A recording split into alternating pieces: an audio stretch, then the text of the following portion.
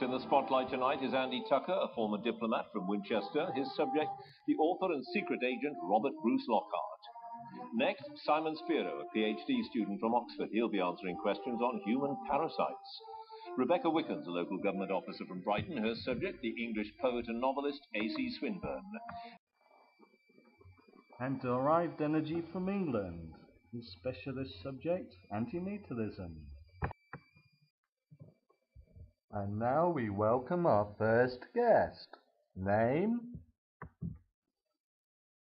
Derived energy. Occupation? Antinatalist. And specialist subject? Antinatalism. Okay, derived energy, you have 2 minutes on antinatalism, starting from now. What will you have achieved by the time you answer all of these questions correctly? I'll have completely have pawned Wisdom in Nature7's ass.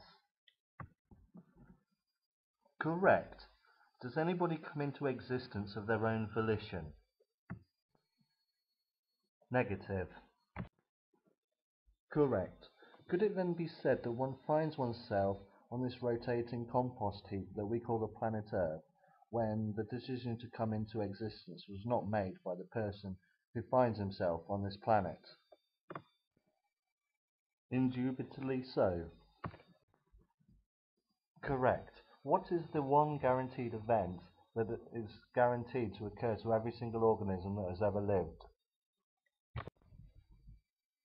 It will die. Correct. Is dying often a painful and extremely distressing experience? Affirmative. Correct. Why is the Benatarian asymmetry unimpeachable? Because it can be expressed in formal logic with the following equation, where not x equals not y and not z, when x represents sentience, y equals deprivation or state, and z equals pain and suffering. Correct. Is human extinction an inevitability? Yes, it is. Do you mind if you stop the clock for a second, please? I just want to play a little song. Thanks.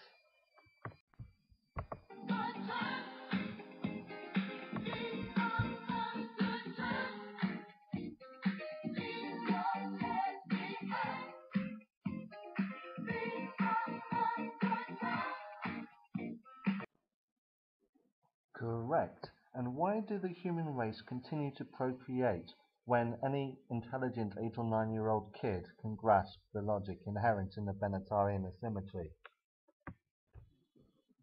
Because the majority of the human race are simply irrational, deluded and insane, sentient, self-reflexive manifestations of any energy/matter in an amoral and meaningless universe.